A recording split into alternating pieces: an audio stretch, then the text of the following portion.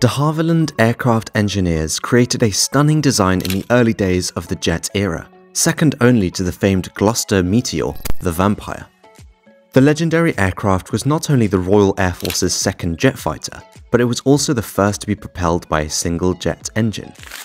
The RAF decided to build the Vampire as an interceptor aircraft in May 1944, and it was in operational service within 2 years. The Vampire rapidly created a name for itself in the aviation industry with its elegant twin-boom design and powerful single engine as it ascended to the air, eager to score multiple aviation firsts and shatter unheard-of records.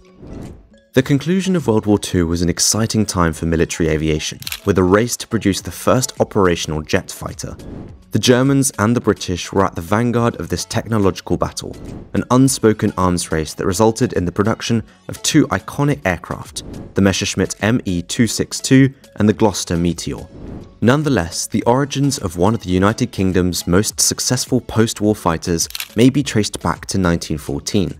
Sir Henry Tizard, a well-known figure in aviation history, approached de Havilland with an audacious idea to create a new fighter employing groundbreaking jet engine technology.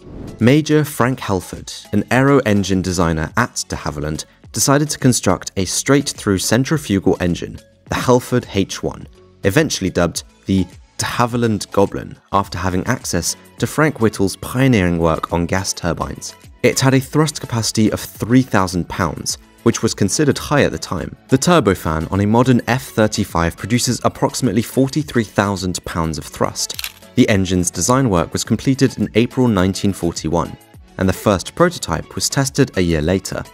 The new de Havilland Goblin engine began to address the issues of early jet engines' low power outputs. For the first time, a single-engine aircraft was being considered. While the business is primarily known for the cherished wooden wonder, the Mosquito, the airplane based on the Goblin would become one of their most iconic designs. The Gloucester Meteor's success quickly drew the attention of the aviation world. Naturally, de Havilland was approached to develop and build an airframe for the DH Goblin turbojet engine. The company first created the Spider Crab, also known as the DH-99, an all-metal twin-boom tricycle undercarriage aircraft, armed with 4 cannons. Its unusual configuration of twin rear booms mounted behind an egg-shaped wood/aluminium fuselage and a single engine was thought to be extremely experimental at the time. Using a twin boom allowed for a shorter jet pipe, eliminating the power loss caused by a longer pipe in a traditional fuselage. The tailplane was also free of exhaust interference, however the Ministry of Aircraft Production was skeptical. The lack of detail in the design and the overly optimistic construction weight seemed unrealistic, but the ministry still approved it in July 1941. In response to the ministry's recommendations and to enhance the efficiency of the new technology, the design was redesigned into a combined wood and metal construction and renamed the DH-100 Vampire. Geoffrey R. de Havilland, son of the company's founder, flew the first prototype DH-100 aircraft, serial LZ5548G, on September 20th, 1943 at Hatfield. The Vampire's dual-boom design was unique among fighter jets at the time. Prior to the advent of the Vampire, the only other fighter with a twin-boom design was the P-38 Lightning. The aircraft entered production the following year, narrowly missing active war service. Due to manufacturing constraints at Hatfield, the English electric company at Wharton was forced to step in and construct the first production DH Vampire. Despite arriving after the war's end, the aircraft was greatly anticipated and became the Royal Air Force's second jet fighter. It was even granted the honour of leading the flypasts over London for the VE Day celebrations. On June 8, 1946, Fighter Command's 247 Squadron led the flypast, introducing the Vampire to the British public. The aircraft's distinctive form with its twin tail-boom pod-like fuselage made it easy to identify both in the air and on the ground. It was also extremely flexible, breaking numerous aviation records, including being the first RAF pilot to exceed 500 miles per hour. The strong Goblin engine of the Vampire allowed it to reach a top speed of 548 miles per hour and a service ceiling of 42,800 feet. Captain Eric Winkle Brown successfully landed and took off from an aircraft carrier using a Sea Vampire in December 1945, and the aircraft immediately became a favourite among pilots. As a result, it is the first real jet aircraft to accomplish this feat. Later, the vampires had their first active combat experience during the Malayan emergency of the late 1940s and early 1950s, when communists fought for Malaya's independence and a socialist economy.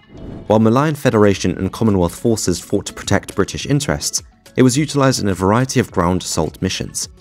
Later variants of the plane were also sent to the Middle East and Africa. Similarly, the Vampire briefly saw service against Mau Mau militants in 1954 as the culmination of Kenya's rebellion to British colonial control. Eventually, technological developments outpaced the capability of the aeroplane. Nonetheless, the PH Vampire made an important contribution to the development of British aviation. The de Havilland Vampire FB.5 fighter bomber, a modified version of the DH Vampire F3, was the primary production version of the aircraft. This variety also served as the foundation for many of the exports variants. Separate night fighter and trainer models, the DH-113 Vampire NF and DH-115 Vampire Trainer, were produced in addition to the Vampire Bomber.